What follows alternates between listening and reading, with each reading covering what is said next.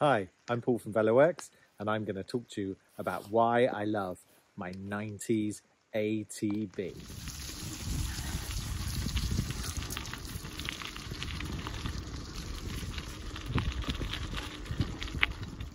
So in my never-ending search for very distinctive bikes, I came across this lovely Cinelli Argento Vivo 90's or very early 90's mountain bike.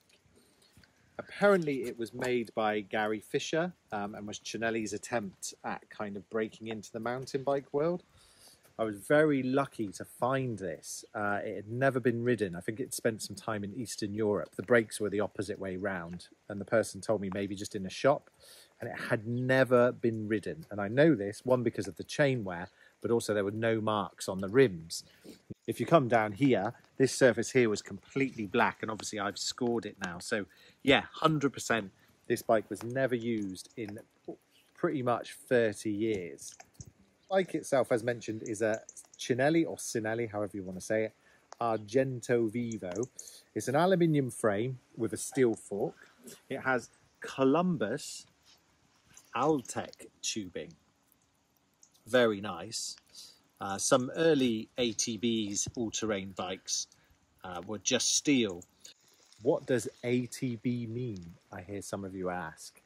So ATB was the early name for mountain bikes, and it's all-terrain bike.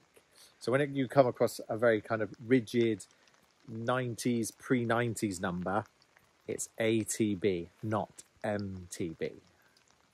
Some early ATBs, all-terrain bikes, were just steel.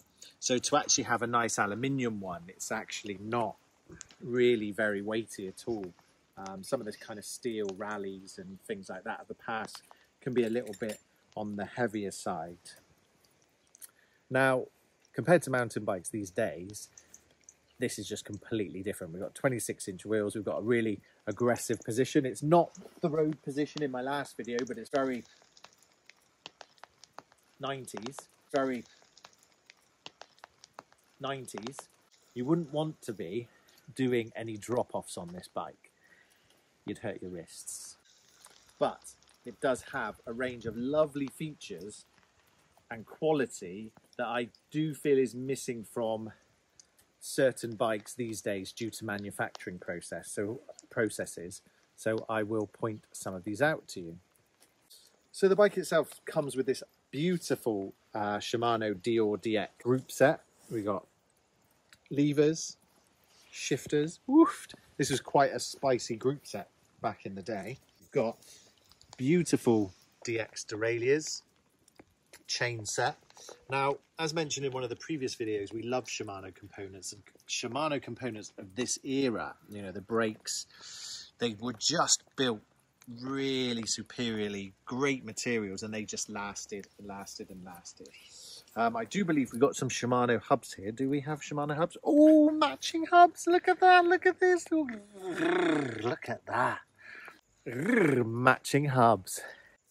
Little things like this back in the day where you had a group set that matched the hubs. I mean, it's the dream, surely. You know, if you're really obsessive about bikes, that's what you want.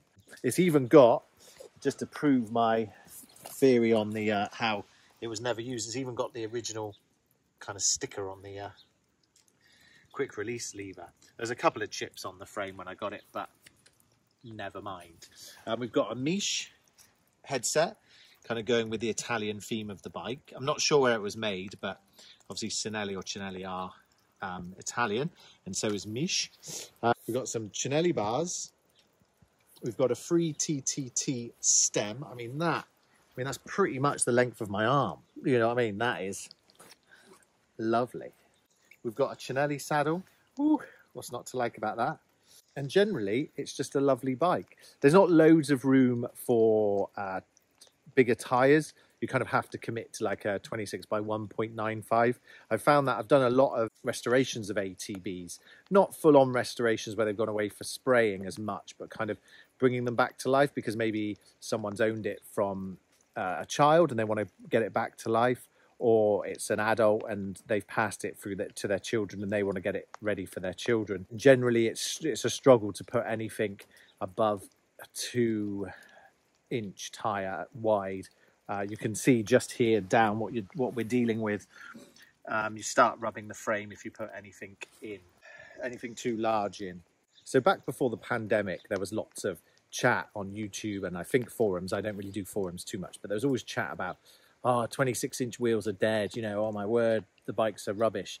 However, during the pandemic, all these 26-inch wheel bikes that were in the back of the shed came out because the one thing as a mechanic and a shop we couldn't get hold of was 26-inch inner tubes, just nothing.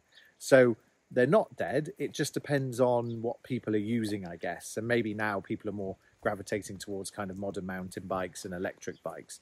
But I do strongly feel, having restored a lot of these bikes, serviced a lot of these bikes, having one of these bikes, is they make a great modern day gravel touring mountain bike. One of our good friends, Teddy Bingle, has got an Overbreeze bike that he has put some lovely handlebars on and kind of made into like an urban cruising touring bike.